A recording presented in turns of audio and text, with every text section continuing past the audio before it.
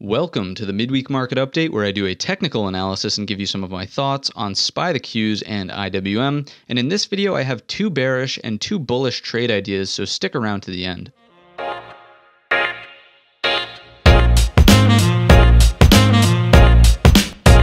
So jumping right into our S&P analysis, you'll really notice here that we've done nothing. We've just gone sideways this entire week. I mean, sure, value is slightly lower, but in terms of the overall balance area that we talked about in the midweek market update, we're just right back in that area. So technically, we did have a look above and fail back into the range, but at this point in time, I don't really see us breaking out on a massive move to the upside or to the downside in the remaining two trading days of the week. If we just check out our S&P sectors, I think this is sort of a hint, if you will. We always talk about the largest winner, so that was going to be our energy sector, up about 1.5, but as we know, it's not really a huge or necessarily important piece of the S&Ps, and leading to the downside was actually our heaviest weighted sector, tech. So how can the heaviest weighted sector be red, but we still end up with a green SPY day?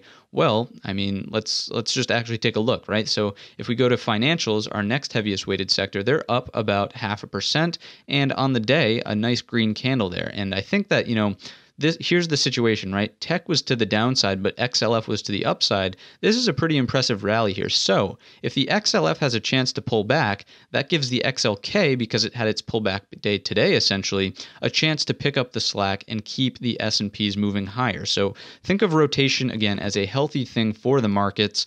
Again, we'll just cover XLV because that's another one of the heaviest weighted sectors. If we do something like this, I mean, check that out. We had a little bit of a failed breakout, but once again, we're back at that breakout area. If we move higher, I don't necessarily see why XLV wouldn't move back into some of those recent swing highs. And again, just covering XLK, here was the little bit of a pullback. I mean, it really wasn't a red day, right? At the end of the day, it's just a pullback in a controlled uptrend here. But if the financials decide to take a break, it allows the tech sector essentially to, after this pullback, again, this is picture perfect scenario here, to pick up the slack and continue moving higher once it's taken a little bit of a breather, right? So in my estimation, again, linking it all back to our S&P analysis here, I don't really see SPY taking any crazy move to the upside or to the downside, rather just continuing to balance in this sort of range that we've been chopping around for quite some time. Let's go ahead and move over to our internals now. And again, if you're not familiar with this screen, feel free to check out this video linked up above on the right-hand side. It's going to teach you what this screen is, how to use it, how to set it up exactly like this right here. But what I found most interesting so far these two trading days is that on Tuesday, right, we had a positive volume read, but the S&P actually fell lower. And here on Wednesday, we technically had a red and negative volume read, but we did see a rally, right? So what that's telling us is that the majority of stocks, although they were moving higher, right, to support this move up in the S&P, they could not take out or move higher than yesterday's close. And that's evident in the advanced decline line as well, right? Although it was moving higher, a majority of stocks on the New York Stock Exchange were not taking out that prior day low or trading back above it. So, what does this mean? I think it's just supporting the theory that we probably see some more balance. It's not necessarily like everything was just a huge bullish day out there, although the SPY was green. It was more like a sideways day, right? And that's evident in the tick as well. If you check out this move to the downside on Tuesday, again, that felt like stronger, sustainable selling, and it was just coming back down into that range. I don't necessarily think it was, stronger sellers ready to, short this thing into the dirt.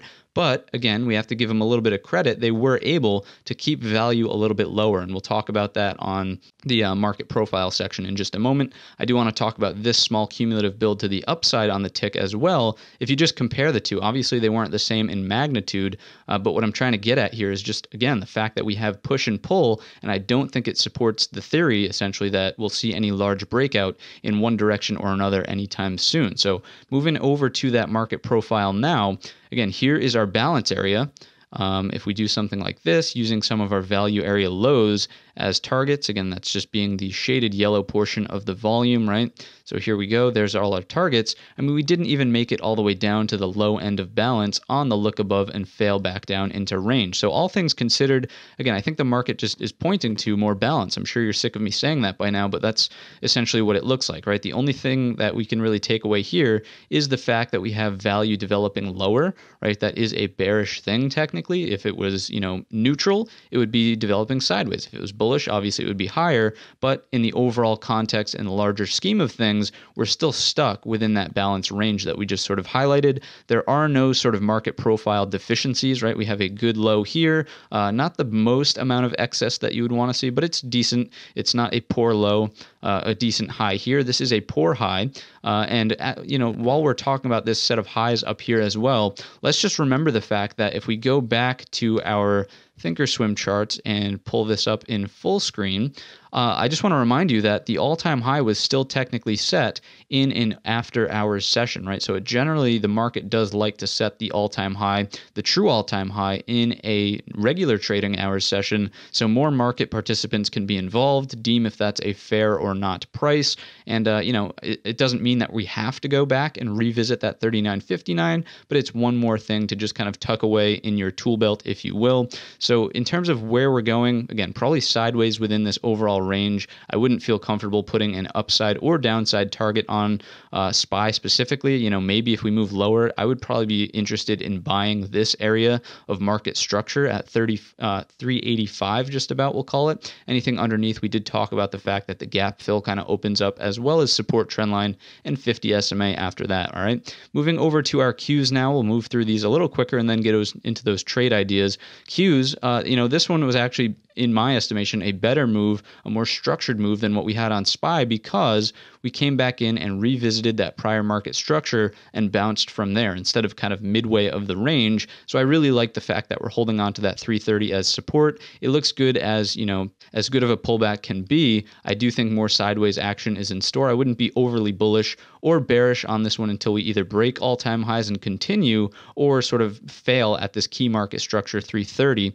to target that gap below us here in the chart. In terms of IWM, this one looks the best as a buyable pullback, in my opinion, because we did repair market structure and we formed a beautiful hammer candle here on the daily time frame, and it was on decent volume too, right? You can see down here volume is picking back up to the upside, so more people were interested in potentially buying this dip than selling it and completely causing IWM to roll over here. So those are my thoughts. I do think the bull flag is still intact. This is not a violation of that. Until maybe we violate this low and pull back or break this support trend line, that would be a different story. But for now, this still does look good for consolidation here. And, as we know, picture perfect in IWM, as it has been in the past, it does tend to like to just, flag and then see a move higher. It just happened. It's happened over and over again here. And I don't think that this is any different until the market wants to tell us so.